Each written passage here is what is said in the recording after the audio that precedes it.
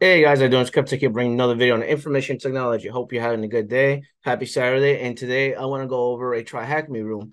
Today we're gonna go over learning cybersecurity. Obviously, if you're new to my channel, you know what to do. Rate, comment, subscribe, give me a thumbs up. Really appreciate it. So I'm gonna share my screen. First things first, let me close out of this. This is driving me crazy. I'm gonna share my screen real quick. I should be able to see my screen. So we're gonna do learning cybersecurity room today because there are different types of rooms that you could do in Try Hack Me. I actually wanted to go over some Try Hack Me rooms, like some Linux ones, some red team ones, some blue team ones. That's my plan for this. I did say at some point that I wanted to cover Try Hack Me.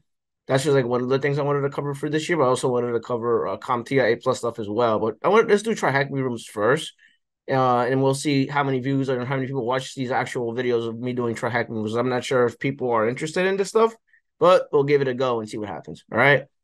So today is learning cybersecurity. Get a short introduction to a few of the cybersecurity or security topics you'll be learning about. Well, I understand how a website works is important. To attack web applications, you understand how they work. Hacking websites isn't some magical process, but does come down to knowing how a part of a website functions and being able to identify weaknesses to take advantage of. Once you have a good understanding of fundamentals, you learn about the techniques and tools used to hacking sites. If something is vulnerable, it means that there's a possibility of being attacked or harmed. If an application system has a vulnerability, there's something that can be attacked or taken advantage of as a weakness. So it says here, click view site. So I already did this room already. I'm going over because the way I do it is I like to do the rooms first and get comfortable with what I'm showing you. That way I could explain what's going on behind the scenes so you guys understand what I'm doing, right? So I'm gonna go view site. Hopefully my camera's not getting in the way, which it may be getting in the way. So what I'm gonna do is if I could somehow I'm gonna move this a little bit to the left, like just so you guys could see some of it, not the whole thing, just somewhat of it. There we go. There we go. There we go. And then yeah, we can go to the next page. You are to go hacker should you have to test the security vulnerabilities on the book face. Like, oh man, that was how they come up with that name. You mean Facebook? Huh. Okay. All right. So I'm gonna go to the next one. It says book face lets the users have public profiles. Here you notice that you're always showing a public name. So we have Ben Spring over here. Let's copy this and see if we can reset Ben's password. So Ben Spring, copy.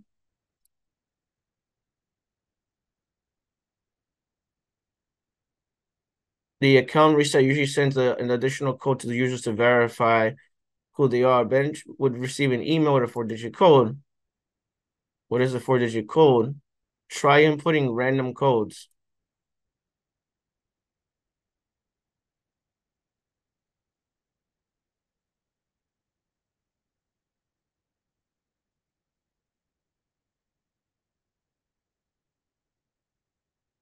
Yeah, it says type of get a post, delete action.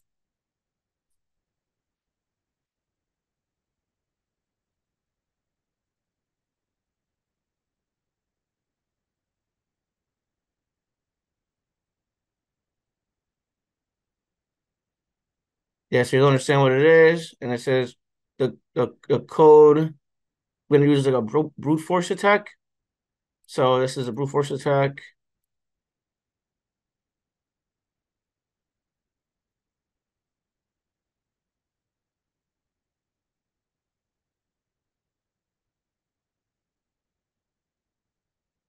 It's not going to be possible to manually guess every code. So let's repeat the code web request sent earlier.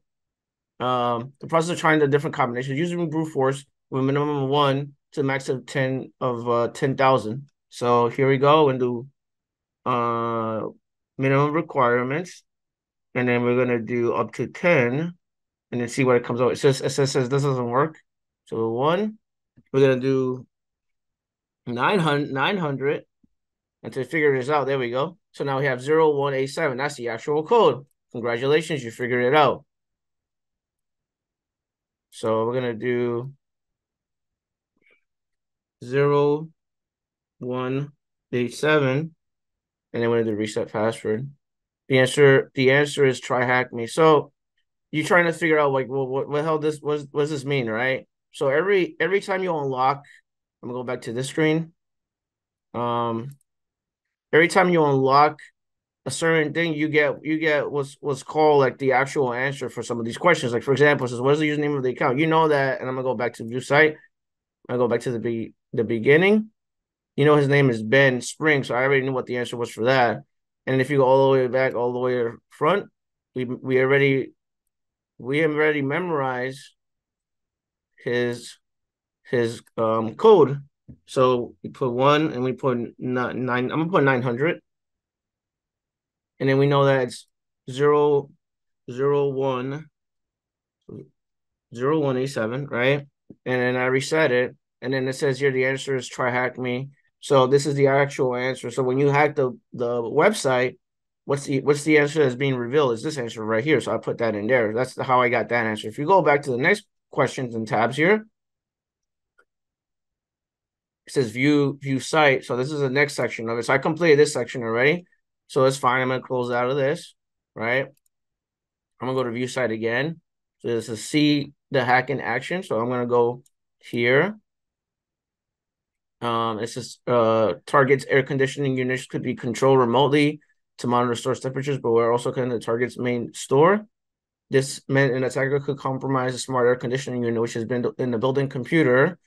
Which yeah, you could definitely do that. I've seen some weird, crazy hacks like in a hospital with hacking the hospital equipment and stuff like that. That is a real thing. But I was scared when I went to a hospital and they were still using Windows 7 and we were on Windows 10. You know, it was kind of scary to see things like that when I was going to the hospital for my daily checkup. But yeah, this makes sense. Like 300 million was the cost. So now we go back to the questions, right? It says no answer needed, but how much did it cost Target for this breach that happened? It says 300 million was the cost. So it's right here. The answer is right here. You guys got to read this stuff, right? So I just read that, and it says 300 million or the cost of that, right? And then that's it. That's pretty much it. So I'm gonna close out of this, right? So this goes back to normal screen, and it says here this is like recommended learning path for me: offensive pen testing or cybersecurity defense. Above is a learning path roadmap. The pre-security patch will teach you the technical knowledge you need to get started in cybersecurity. Once you understand the basics, enroll in either the offensive, ethical hacking systems or cyber defense, investigating attacks and defense systems path. The skills you acquire from the learning paths will prepare you for your career as an ethical hacker, penetration tester, or cybersecurity analyst. So yeah, that's it from this room. That wasn't so bad. I already shared it. I already shared that I completed this room. So what happens is once you complete the room, just so you guys are aware, you could share this on LinkedIn, and then you show the hiring manager, or I can't really do anything here, but you show the hiring manager that you get like a little thing that says completed, and you show the hiring manager that you're working on a room. So this one I did this room a long time ago. So I already shared this on my LinkedIn. Well, it was a while back, but I wanted to go over a room today with you guys to see if you guys like these types of videos and see if you like me to go over some more rooms. Let me know. But I'm gonna go back to learning. I'm gonna go back here. The one that I wanted to go over with you guys, if that makes sense, is this one. So let me go here. I'm gonna type Linux. I want to go over this one. I already completed Linux Fundamentals Part 1, which it covers get, covers sudo, covers cd, which means change directory. It covers pwd, and it covers a bunch of other stuff. Like I want to go over this room with you guys. Let me know what you guys think. Let me know if you want me to go over this room. If you do, I'll make a video on this next week and we'll go over this room together, if that makes sense. All right, so I'm gonna stop sharing for now. Obviously, you know, make sure, like I said earlier before, rate, comment, subscribe, give me a thumbs up. Really appreciate it. I hope this helps you out if you're brand new to IT. Yeah, like try hack me rooms are very useful for someone that's brand new to IT. I got my first job in cybersecurity, my current job that I'm working right now, because I told my manager that I am doing try hacking rooms. He's like, "Oh wow, you're doing try hacking rooms? So what do you know about Linux?" And I told him, "Oh yeah, I'm doing this. I'm doing the Linux room.